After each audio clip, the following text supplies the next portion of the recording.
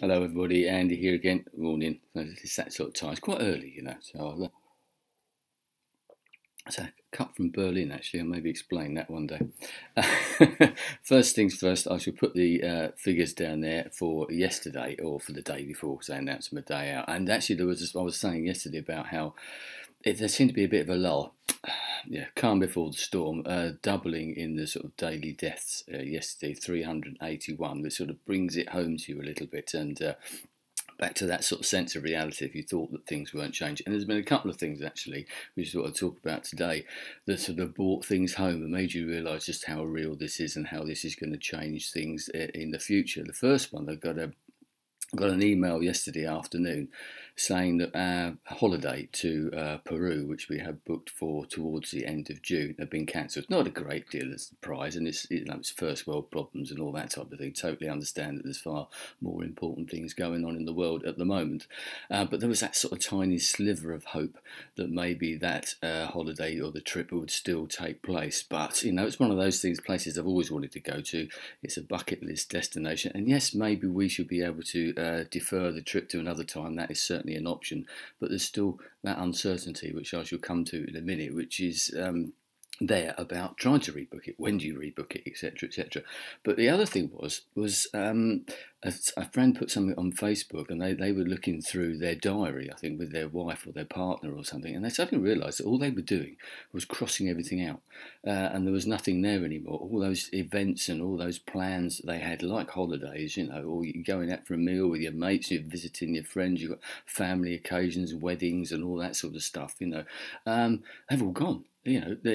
The diary is now empty. I was doing exactly the same thing yesterday, taking the dates out for the holiday, other things that we had planned, other things that were coming on, gigs, festivals, all those type of things that people have got planned. Everything so far has been, every day something new is cancelled, and it's almost as if the future has been cancelled, or the immediate future has been cancelled, and it sort of makes you wonder, where you're going with this and where it will come out, and it made all that sort of talking yesterday at home here and all those sort of things, which sort of, as I said, brings it home to you and makes you realise that we are in this period of uncertainty. I saw someone write a great thing down the other day. The only certainty we've got at the moment is actually uncertainty.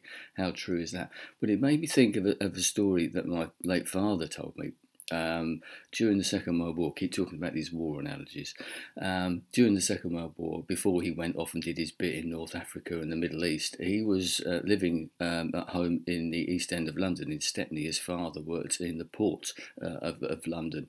And on the first day of the Blitz, which was Saturday the 7th of September 1940, a day that all those people in that particular area will never forget, he was visiting his then wife's mother in very close. I think they were in Canning Town or something, and they'd just been to see her, and they were coming back, and the air raid sirens went for the first day. Obviously, they had no idea what was just about to happen, and they did what many people did at the time. They sheltered in the nearest tube station, which I do believe he told me was Canning Town tube station. It was about 5 o'clock on the Saturday evening.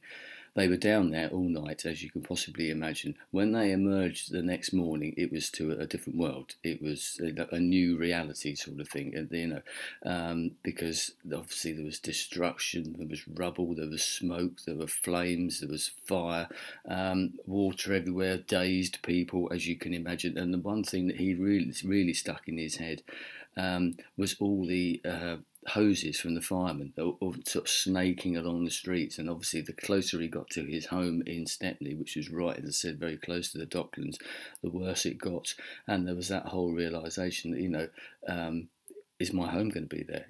Are my family still going to be alive? That type of thing, real things. And we're in a certain elements of that. Obviously, we've got no bombs falling or bullets whistling around our ears or anything like that. I'm not trying to suggest it's quite as bad as that, but there is this uncertainty in the future. What is going to be left when we emerge from our bunkers out into the daylight, sort of, doing this type of thing? What's going to be left? Those diaries are empty. What are we going to be putting in them? Are we going to have a roof over our heads? Are we going to have a job to go to? I'm lucky in as much as that I haven't got rent to find. I haven't got to worry about job security, but so many other people aren't in that position. They are in a real what's going to happen next type of scenario.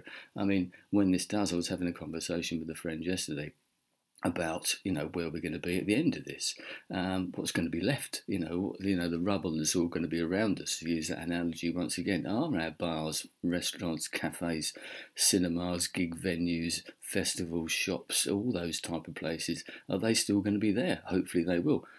My holiday, if I try and rebook that, is the airline still going to be there? Is the travel company still going to be there?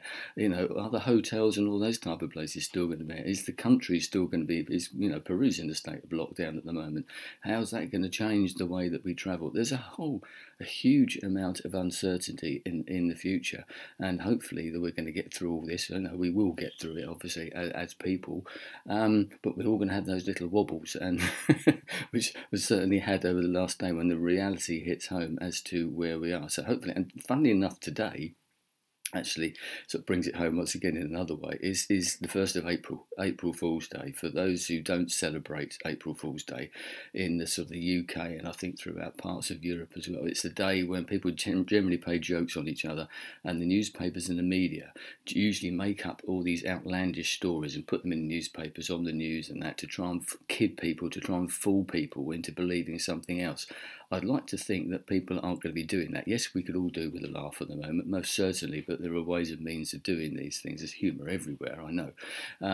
But I can't imagine the newspaper articles being put out there, partly because no one would actually see the difference between what we've got now and what is in the newspaper. You think, well, that could well be true. 6 months ago, if someone had told me that we would be living the way that we are now, we probably would have locked them up and thrown away the key. So some more uncertainty. As I said, the only certainty we have at the moment is uncertainty. Hopefully we're going to come out of this. We'll come out of that bunker, out of our little homes in a not too distant future, but who knows? But hopefully we'll be better for it in some ways, because I'm sure the whole community, the social aspect, we're going to really enjoy that more than we've ever done before. And as I suggested, realise those things that are more important. So yes, maybe a bit of a doom mongering thing, but we're all going to go through these little hiccups, and hopefully you're not too bad yourself. So hopefully I'll speak to you tomorrow. So stay strong and stay safe. Hopefully I'll speak to you tomorrow. As I say, goodbye.